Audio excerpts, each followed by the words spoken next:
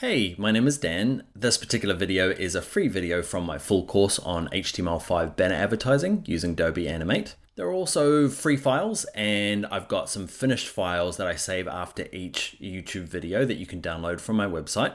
I'll throw a link down in the description. All right, let's get on to some banner making.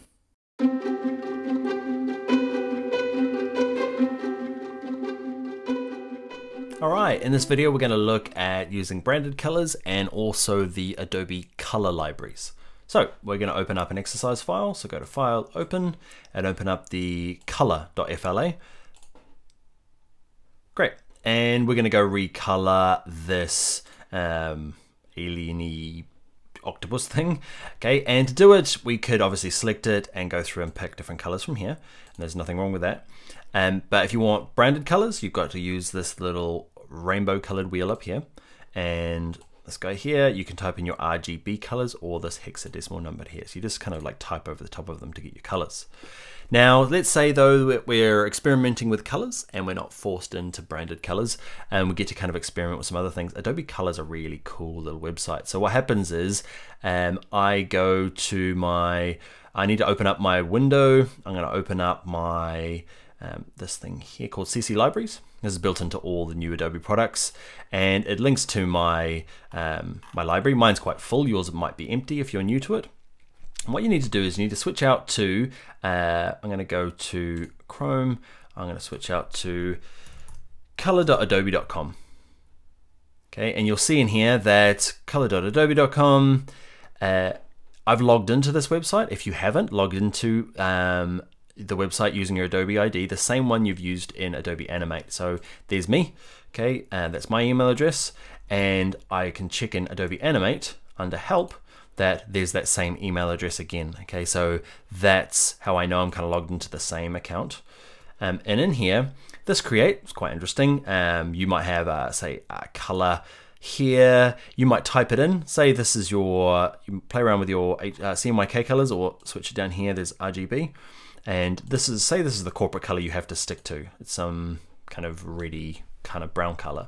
And what you can do up here is you can go in here and say, I want complementary colors to this, or colors from the triad, monochromatic colors from there. And it just helps you kind of pick 5 color swatches that you might start using in your graphics. So yeah, it helps me when I get stuck using the same old colors every time I do something. Everything's green and gray. So this helps me kind of bust out of that, trying to find some other colors that I might use as a nice little group. All right, so that's one thing. Create. I love this explore thing.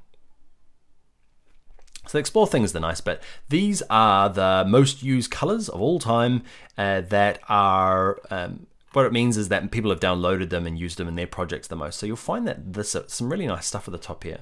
You can also do some searches. I'm going to type in the 80s, and you'll see that hopefully we get some 80s colors. Okay, so there's some really good 80s colors in here. So if I pick 80s, what is this one? I think it's one Fanny Pack. I think I've used this before. Gulp. So I'm going to hit save. And what happens is 80s, okay, it's just called Flashback 80s. That's great. I can save it to, can you see the different libraries in here? I've got lots in here. You might just have probably one My Library, which you should. You can give it a different name. You might call it the Bring Your Laptop 80s. Okay, and you save it.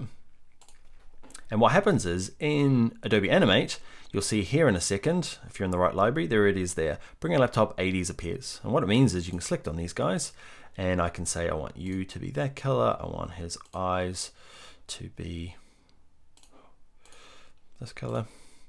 Okay, and I'm going to pick these circles underneath. Pick another color. Oh, I didn't pick those at all. Okay, and you can kind of start 80-fying your logo, your design. You can see what I did there. I tried to move my library and it got snapped next to this. That's totally fine, but I'm going to unsnap it. Okay, it just means that this guy was kind of in the way, so I was trying to move it around. What you might do, oh, now I've just joined it to the top. Stop moving it around, Dan. Okay, so I'm going to move it kind of safely here in the middle. And what I'm looking for is the bottom of this thing here. So I don't want it to join there. I want you.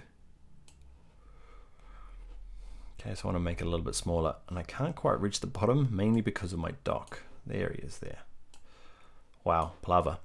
Okay, so say you are using this thing quite a bit, your libraries, which you might do, you can click, hold, and drag it and just dump it into underneath this guy here. It means it just kind of pops in and out. It's a nicer way of using it. All right, so this guy here, remember this guy? This guy's ungrouped, so he was really easy to color.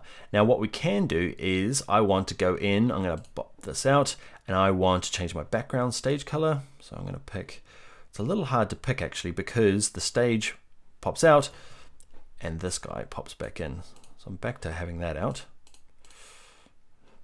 And where is my 80s colors? There you are. Disco Inferno, look at that. Oh, they're all terrible. Okay, great. I'm gonna pop you back in there, my friend. And this one here has been grouped. Now remember, instead of ungrouping it, what we can do is double click it. Everything else kind of grays out and I can't touch it. Okay, and I'm inside this group. So I'm gonna click on this part and I'm gonna go, where's this guy? And I'm gonna pick that. And this color I'm gonna pick. Wow, this is tragic. None of them are good. Okay, so I've picked 80s. You can do searches for in here. So let's go back to Explore. And I'm going to do search. There's things like cafe, and you can kind of get cafe style colors. You can put bank and you get random stuff. You see they've got coffee colors in here. There's lots of ways of searching, and surprisingly how many kind of corporate colors are in here. So you're doing work for, I don't know, for Dell. Okay, and you will find often, I'm guessing here, you'll find their kind of brand colors ready to go, specced up. Okay, so lots of Dell stuff in there. I'm from Auckland in New Zealand. Type in Auckland. It's surprising what kind of Auckland colors appear in here. So these are designers who have uploaded colors to share. You can see here's Auckland Cityscape. That's the Auckland Council colors. AT is Auckland Transport. There's some really good, useful colors in here that you might, loads and loads of Auckland. Rangitoto, all sorts of stuff. Okay, so search your company or business and you might find something that works for you. But again, remember under all themes, the most popular or the most used. Okay, will give you some really fresh new colors to start working with. All right, so that's how to use your branded colors and also how to dive into Adobe Color with no U. Okay, I'm a dirty foreigner, so I have U's in all my color. You'll see it in the file names there. All right, see you in the next video. All right, that's it for the free video. It was pretty good, right? What I really want you to do now is I want you to go and sign up for my full course. I'll put a link in the description if you're keen. I have loads of other good free stuff, so make sure you subscribe. Give me a thumbs up if you liked it. And yeah, haere rā, good YouTube people.